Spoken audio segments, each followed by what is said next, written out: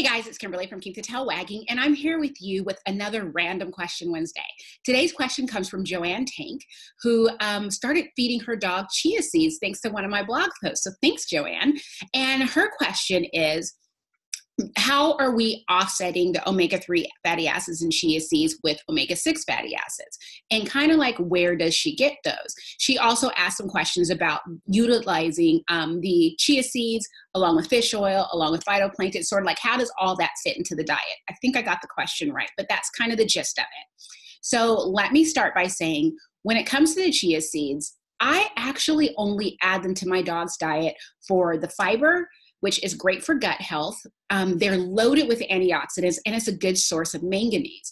I hydrate them, so just put them in a jar with water and let them fluff up, and then I use spoonfuls into a big batch of raw food when I'm doing meal prep. I also add it to fermented vegetables. I rarely add it by the spoonful to my dog's meals. I mostly add it as an ingredient when I'm making big batches of food or the fermented vegetables. Although I know that chia seeds are a good source of omega-3 fatty acids, they're plant-based omega-3 fatty acids. And as I understand it, those are ALA. And dogs need to convert their system needs to convert those to DHA and EPA.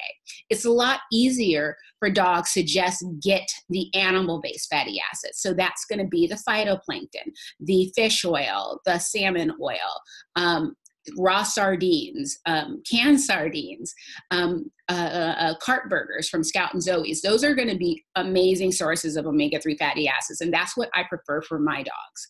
So I don't feed all of those things in the same meal. I alternate everything that I do. So if one day my dogs are eating cart burgers, they're not going to have any other source of omega-3 fatty acids. We're just going to go through the cart burgers. And then the following week, maybe I'll be pumping fish oil into their meals. And the following week, I will try raw sardines.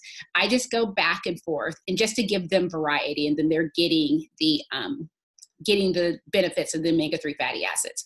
My favorite omega-3 fatty acid right now is phytoplankton. I'm really surprised that I feel this way, because a couple of years ago, I was like, I ain't gonna do phytoplankton. It was expensive, and I just didn't see the point of it. But I found a really great source, Dr. Ross. It comes in a small bag, but that small bag lasts at least 3 months with my 4 dogs.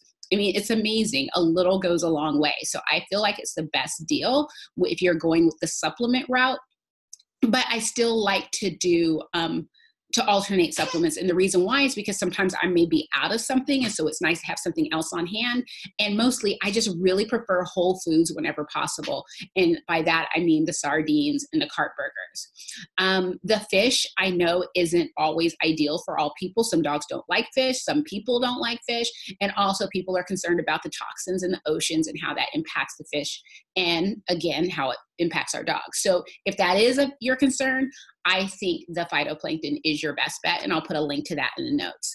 So to go back to the original question about the omega-3 fatty acids offsetting the omega-6 fatty acids, we're going to see the omega-6 fatty acids in the meat that we feed to our dogs, but that's where those are.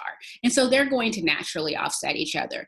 And I always feel like everything kind of works its way through through variety. As we alternate proteins and other ingredients in our dogs' diets, we're going to see everything kind of level out.